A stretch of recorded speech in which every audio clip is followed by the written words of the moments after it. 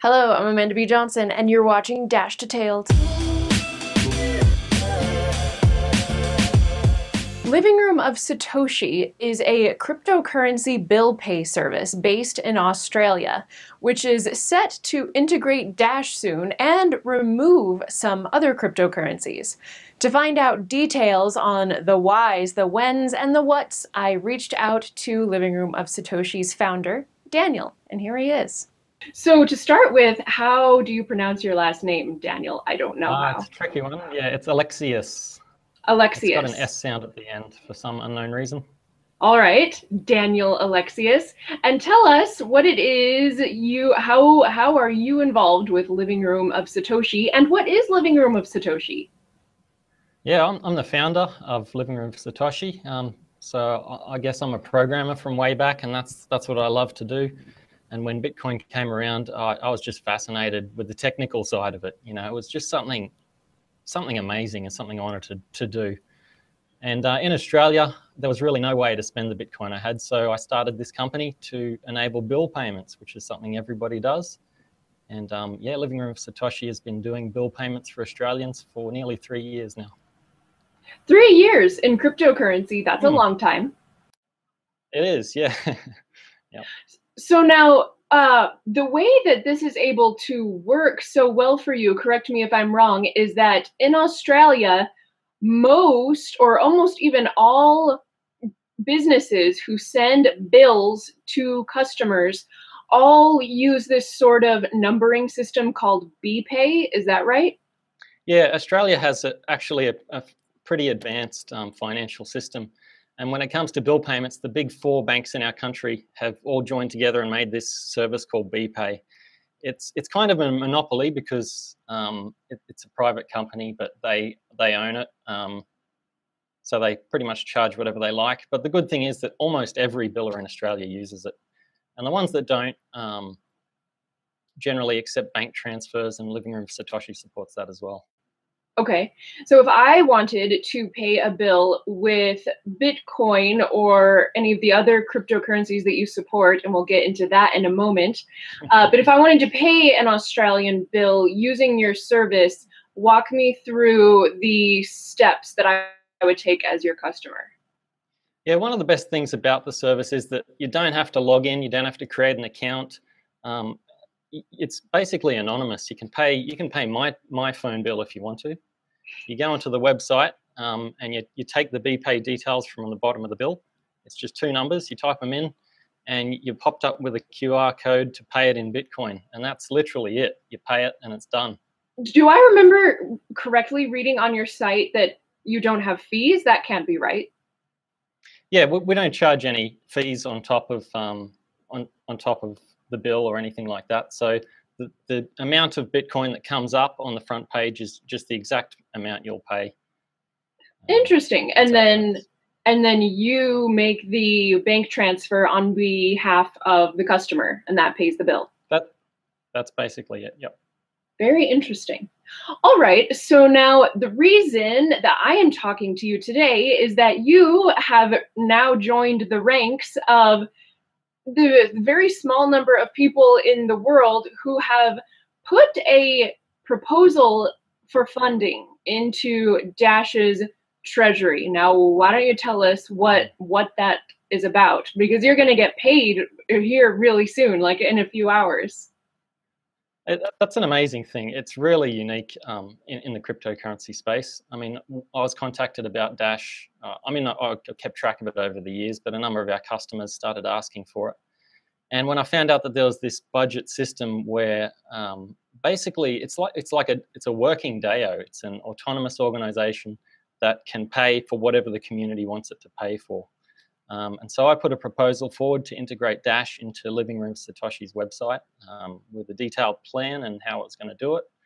And the community said, yeah, they want to do it. And if it's generally something that supports the Dash currency, then you'll get good support. So, okay, so you mentioned there were some customer requests on your end. Is that the reason that you decided to integrate Dash, was because some people had asked for it? Were there additional reasons? What was your main reason? Yeah, that's a good question. We've experimented with a couple of other, I guess, altcoins in the past. We've had them running for 6 months. Yes, please we've tell me, at, in addition to Bitcoin, what are the other cryptos that you accept right now? So we've got Ethereum, we've got Litecoin and Dogecoin, or however you say it. And that was basically just to give it a try and see what was happening. Ethereum got a lot of publicity, at the start of this year. So we thought we'd try it and see what happened. But it kind of became clear that these currencies work, but that they're not designed for use as digital cash, really. They're not designed to be a payment system. I mean, they have other purposes. Litecoin's, it was invented to try something different with the mining. And Ethereum's, all about smart contracts. And they work if you want to send money around. But really, the business that I'm in is in bill payments. I'm not really an altcoin exchange like a Shapeshift or something. So the thing that matters to me is that my customers can easily pay their bills. And currencies like that, they're not designed to be used like that.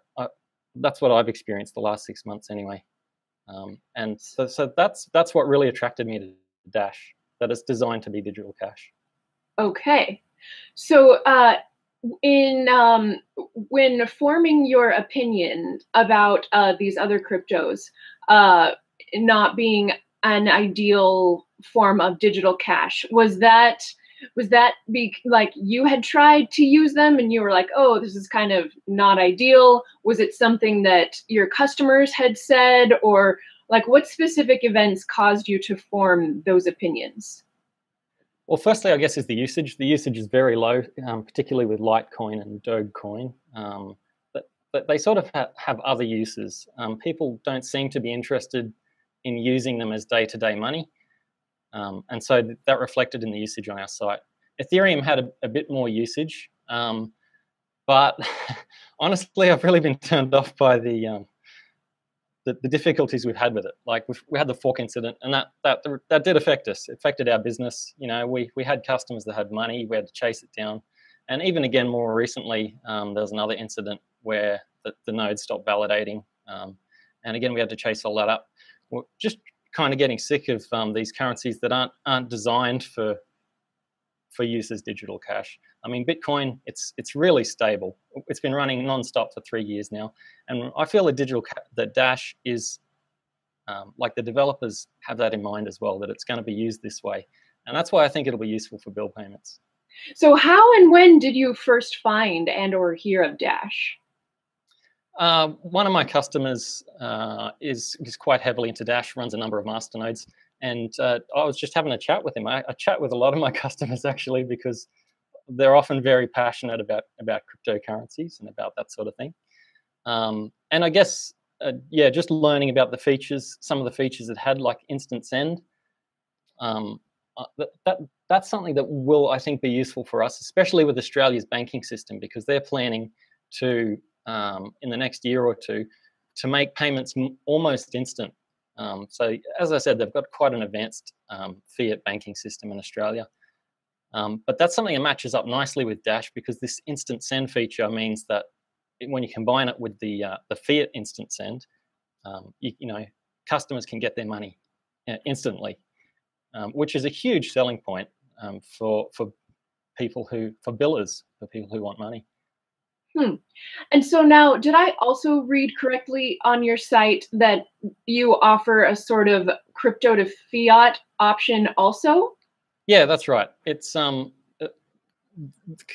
mostly bigger companies that use BPAY, or companies of a medium to large size. There's about 45,000 of them in Australia. Australia is a country of about 20 million people, so that might give you a bit of an idea. But for small, like sole traders, your electrician or your plumber or people like that, often they only take bank transfer, and that's what it's designed for, to pay those kind of people. But you can use it to pay any Australian bank account, and some of our customers will use it to send money from overseas into Australia, and to their parents' bank account, things like that. So yeah, okay. It's kind of a gateway into fiat as well. That is interesting. Okay. And so I would like to know more about what you think your integration process is going to be like. I hear, oh, if, since Dash's code base is a Bitcoin code base, then that makes it easier for integrations or something. But like, what does that mean in your experience? Like, have you begun the integration process, or do you at least know what it will look like and kind of how it will have to play out? Look, we've got a bit of an idea. We haven't started yet, but I think we'll be starting today if everything goes through, which it looks like it will. We plan to run a masternode and use that as our payment server, basically. And I don't anticipate too many problems there because it's based on Bitcoin. It's things that we're very familiar with and we'll be able to work with. We're really keen to get a masternode into our company because that kind of involves us in the Dash ecosystem as well, enables us to vote on proposals. And who knows, it just opens up possibilities for the future, especially with some more things that are coming with Dash Evolution down the line. That's interesting that you mention, like, hey, as a business, I would like to have a masternode because I would like to vote on how things go, because that just caused me to think of, these like mega companies in the Bitcoin space, for example, like the Coinbase or the BitPay or the Shapeshift or whatever. They don't get a vote in what happens to Bitcoin. No, that's a really good feature of Dash because there's some in the Dash community who really care about the privacy aspects of it, and of course we think that's a good feature too. But others like our company, we're interested in real world usage of it, and making it easy for people to use. So having all those inputs from people who are actually invested in the ecosystem, I think, is a really good thing for Dash, and it's something that's quite unique. All right. Well, I just have a couple more questions for you, Daniel, because it sounds like you have a busy day ahead of you in that when your payment comes through, you're going to start integrating Dash. But my first question is, I generally ask people, like, if I don't immediately understand like what their business model is or like how they make money, do you do this like as a no fee service just because it's like worth it to you to get the crypto like in exchange for your own fiat, and that's an investment that you hope pays off in and of itself? Or do you have like plans in the future to implement a sort of fee model, maybe like later down the line? Sure. Yeah, no, we started out that way. Just for simplicity, really. People don't have to calculate the fee on top of the amount. There's just a single dollar amount, a single crypto amount. We do make a profit. We are a profitable company at the moment. So what we do is take the Bitcoin and sell it overseas. The tax laws in Australia make it difficult, unfortunately, at the moment for business to really use crypto. But that's how we operate at the moment. We're able to sell it for more than you could in Australia overseas. And in the future, I mean, our real goal is to get billers accepting crypto directly. That's what we're working towards. And so whatever we can do to make it easy for both sides of the payment to do that, we're going to do. Mm-hmm. Have you had any discussions with any of your billers thus far about accepting it directly, or has that yet to happen? We've talked to a few small billers.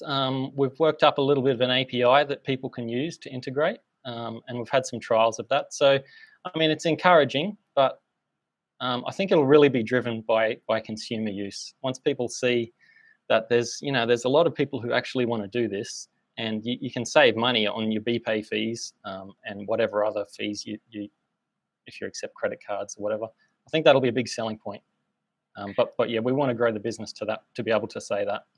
Mm-hmm. All right. And two more questions. Firstly, is there like a similar, this BPAY system, does that exist in similar forms elsewhere? Like basically what I'm asking is if someone is like, wow, Daniel, you have such a cool business model. Like, do you know, can your business model be replicated very easily in other places, or is Australia kind of like unique with the BPAY stuff? I think it very much depends on the country. Yeah, Australia's kind of in a unique situation that the big four banks have got this monopoly on this bill system, and it doesn't look like it's going to change soon. I know there are other countries that have similar setups, Canada and a few others, but at the moment we're just focusing on Australia and probably New Zealand next. But I know that things are very different in countries like the US, where it would be much more difficult to start a company like this one. All right. And finally, where did the name Living Room of Satoshi come from? Because to me, it is both interesting and evocative of a sort of like warm feeling. Like I almost see a fireplace crackling, and I envision myself sitting like at Satoshi's knee and hearing about how he invented Bitcoin. And so is that why you named your business Living Room of Satoshi, or was there another reason? That's good to hear, actually, because that is kind of the thing we were going for. We wanted something memorable, yes. Something to honor Satoshi, and we kind of thought that, well, maybe even Mr. Nakamoto will be paying his bills through our service, sitting in his living room, getting his Telstra bill. You know, you never know. But that was our vision, yeah. That is an interesting thought. Well, Daniel, thank you for your time, and I am very much looking forward to when you're fully integrated with Dash and your people can start paying their bills with Dash. So, congrats on getting your treasury bill. That sounds wrong, treasury bill. It's like something the Federal Reserve does. Your treasury proposal. Yeah, we want to get away from those terms. Congrats on your proposal passing, and I'll look forward to some updates from you in the future. Thanks, Amanda. Yep. Nice to talk to you. Bye-bye. You may be interested to know that Pete and I have recently launched dashdetailed.com. Here you will find all our videos posted with a text transcript if you'd prefer to read as you watch the show or even instead of watching the show. Dashdetailed.com also contains links to all of our social media profiles and may in the future contain other things as well. Special thanks to Crypto Advocate, who gifted us the URL, and Crypto Cloud Hosting, who is, hey, hosting for us. That's it for this week. Send an email with the word subscribe in the subject line to amanda@dash.org if you would like an email notification every Wednesday when I publish a video. Until then, see you next Wednesday. Ryan Taylor, considered Director of Finance at Dash, former hedge fund analyst and payments industry advisor, has written this op-ed piece published at nasdaq.com, and I'm going to read it for you today.